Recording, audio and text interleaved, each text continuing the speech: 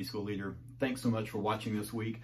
I apologize for the delay in getting this video out this week, but it's been one of those weeks, and I know you guys have those weeks probably more often than I do, but just in the last 3 weeks, we have had 6 deaths, either in our church or relatives of our church members, and so it's just been one of those weeks. And then on top of that, just about 20 minutes ago, I got back from a overnight staff retreat, and so trying to plan out stuff for the next year. It's just been a very busy week. But anyway, that goes right along with our lesson this week. We're in the unit that's entitled Simplicity, Finding Contentment in a Busy Life.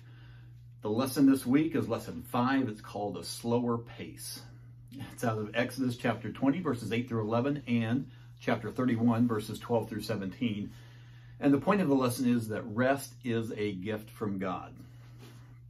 Well, the end of September is almost here. Just a little over 3 months from now, we'll be in the year 2020.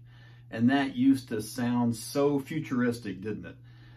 I remember as an elementary school child back in the early 70s, we got this little pamphlet, newspaper type thing called the Weekly Reader. And I don't even know if that thing still exists or not, but I remember an article in that Weekly Reader, I think I was about 5th or 6th grade, and it talked about, because of the advent of the computer and the paperless office that was to come and how much more efficient we would be, that there would be so much more time for leisure. But what happened? That didn't happen, did it? In fact, here's what happened. Yes, computers came along, decreased in price, increased in efficiency, and it increased our efficiency as well, meaning we didn't have more leisure time, but that meant we could produce more in the same amount of time. And so if your company didn't do that, other companies would, the competition would.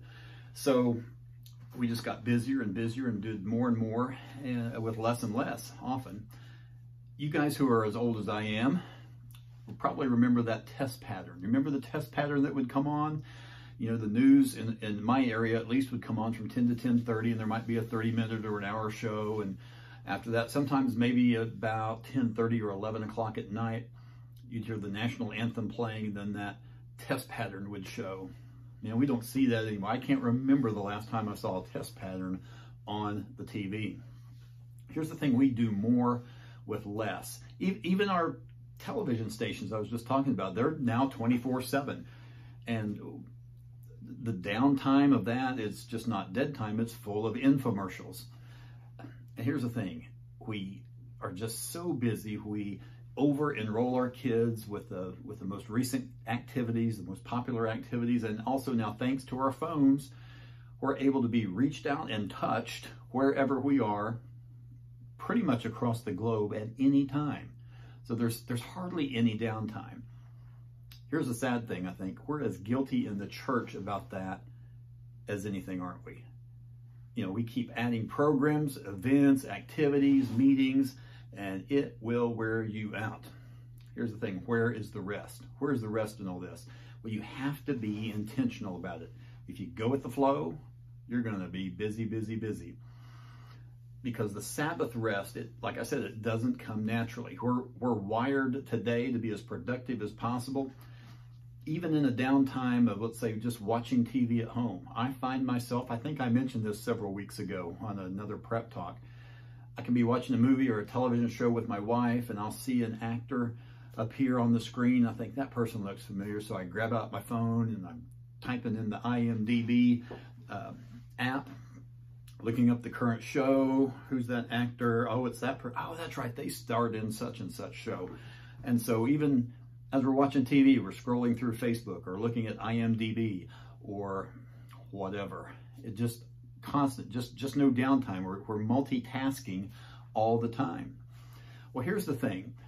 In the creation narrative, in Genesis chapters 1 and 2, God created in 6 days, and then he rested, or he ceased work on day 7. So God set an example for us. He didn't need to rest. He's omnipotent, means all-powerful, means his energy does not deplete like ours does.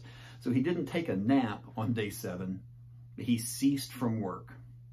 Now your lesson material has some great explanation, great commentary on these two passages that we have out of Exodus, but I want to touch on a couple of things that this lesson brings out. Or questions that this lesson brings out that I don't think are answered in the lesson material. So let's look at a couple of those. And these are questions that probably you have, or I'm pretty sure somebody in your class is going to have, that this lesson might bring up. So first of all, what does the New Testament say about the Sabbath? All right, well, we can look in Colossians chapter 2, verses 16 and 17. It says, "Therefore, let no one pass judgment on you in question of food or drink or regard to a festival or new moon or a Sabbath. For these are a shadow of the things to come, but the substance belongs to Christ." Acts 20, verse 7, the church starts meeting on the first day of the week. And why is that? Did they just give up? Did they just change that on their own? Well, no. You got to remember, who was that first church? They were Jewish people who had converted to Christianity. They were Jewish Christians. So they probably continued meeting in the temple and started preaching Christ there. But together, then they would meet on the first day of the week, on what we would call on Sunday. In Acts chapter 15, the Jerusalem Council, you remember they met together to give some instructions to the Gentiles, to the new Gentile believers, things to do, not to do, because there were some that said they had to be circumcised and all that. And here's what they came up with. They came up with a few things, but it did not include worshiping on the Sabbath. Okay?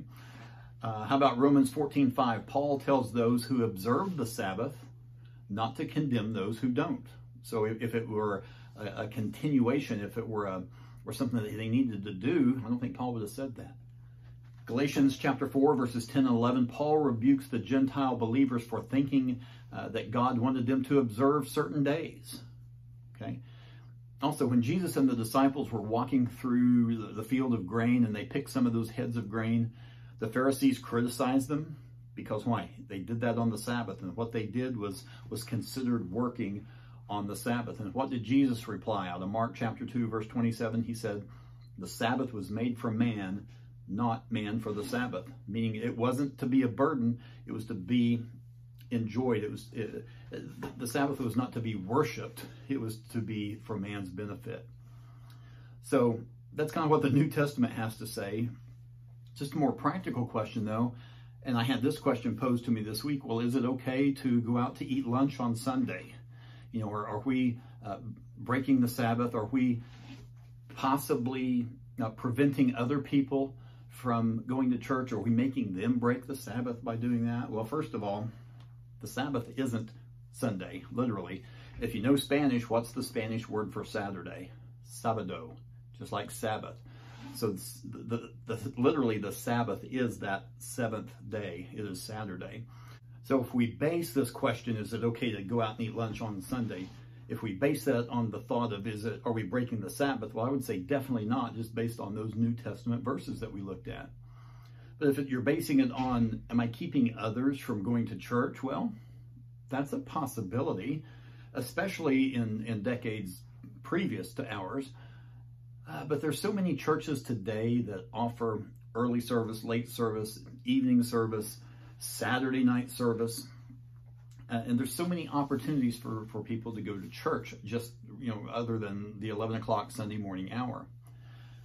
So here's what I want to encourage you to do. If you do eat out, don't snarl your nose on those who want to go home and think it's wrong. And if you think it's wrong to go out, that's your decision. Don't snarl your nose at people who go out and eat. But if you do go out and eat on Sunday, and I think probably a lot of our church does, tip generously, all right? Christians can be known as some of the most stingy people, and it's not being a good steward, it's being stingy. We're not called to be stingy, we're called to be generous people. So let's not do that. Here's Jim's quote, all right? You prevent more people from coming to church by being a demanding customer and a stingy tipper on Sunday than you do just going out and eating at a restaurant after church. All right, here's a couple of takeaways from this week. First of all, our bodies, our minds, our souls all benefit from rest. That's how we're designed. We're not designed to multitask 24/7. We need a break. Also, busyness does not equate with godliness. Think back to the story of Mary and Martha. That should tell it to you right there. Busyness does not equate with godliness. Also, a few things from Rick Warren. And the question is, what are you supposed to do on your Sabbath? He has 3 things that he says. Rest your body. In fact, I've heard this said many times. One of the most spiritual things you can do is take a nap. Okay, rest your body. Refocus your spirit. That means that you worship. Okay, a Sabbath rest does not include a vacation from God. So if you go to the lake or do all these recreational activities on your Sabbath, that's not your vacation from God. You may be re-energizing your body a little bit, but not your soul, not your spirit. All right. Also, recharge your emotions. Do something that restores and re-energizes you. Is that taking a nap? Is that your hobby? Is that a sport? Whatever that is. All right, next week, we're in the last lesson of this series. It's called Uncomplicated Relationships out of 1 Thessalonians. I appreciate you guys very much. And hey, if you disagree with what I've said, I'd appreciate some either feedback on the YouTube comment page or on the Facebook page that I have, or just an email, and all that's coming up, how you can contact me there. So I appreciate you guys. Don't forget, pray for your class.